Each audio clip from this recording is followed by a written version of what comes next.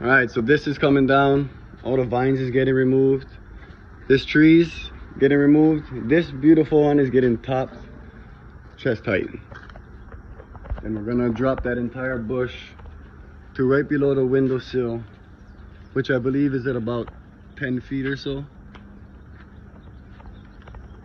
So this whole bush is gonna go right in the bin.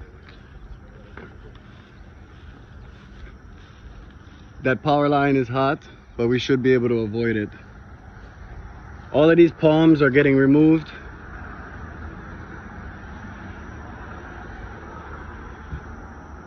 So all the palms are gone. The only thing we're gonna keep is this. Can't remember the name off the top of my head, but all of this is gone. Star of India. We're gonna keep the gardenias and probably top this one too. Actually, cancel, take them out. Tea leaves, detailed vines, the tall ones we're gonna cut down because we can't pull them, so we're gonna get chopped. Rubbish trees gone. There's an hapu'u in here. We'll cut the leaves off the window and leave that one. Everything else gone. These palms are gonna get detailed as best as we can reach. This will be at the end. And the vines all on the side of the house covering this tea leaf bush. This needs to be addressed. All these vines come off. They're probably growing through the screen, so we gotta try not to damage the screen. Same thing with the plumbing and the piping. I can get up there and pull them down. And then we got this king grass fund. So there's a septic underneath in the middle. I think it's exposed, the cap anyway.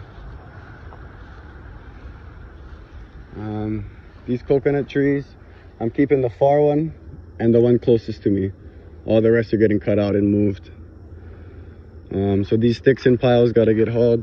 We're cutting the entire grass, and by the looks of it, we're gonna have to rake it as well. It's pretty thick. So all this king grass removed. This hibiscus tree cut down to about 8 feet. You can see it's taller than the palm. So that's gonna be fluffy stuff. And then this is the final area.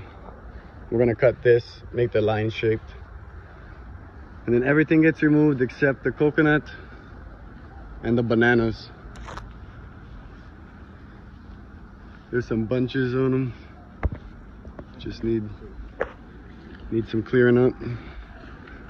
And then the tulips gotta go.